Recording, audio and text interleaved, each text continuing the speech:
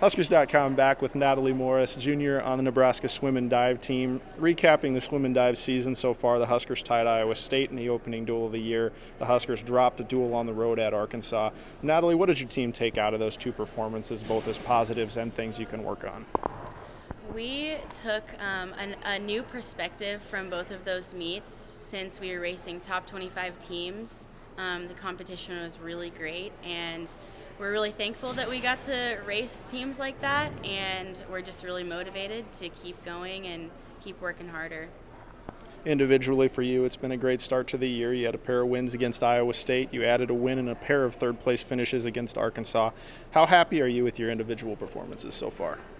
I'm really happy with my individual performances, and I'm just ready to keep the season going, and I'm really ready for conference and just to swim really fast. There are a lot of seniors on this year's team, but as a junior that's had quite a bit of success, how has your leadership role changed on this team? I've always tried to lead the team in a positive way. So as I get older, since I'm a junior, a younger sophomores, freshmen, they might look up to me more. So I enjoy the role, and I really like leading the team in a positive way. And a final question for you. You have an event coming up against Iowa and South Dakota State. Your team has just a few opportunities to compete here in Lincoln this year. What are your favorite parts about competing here at the Devaney Center?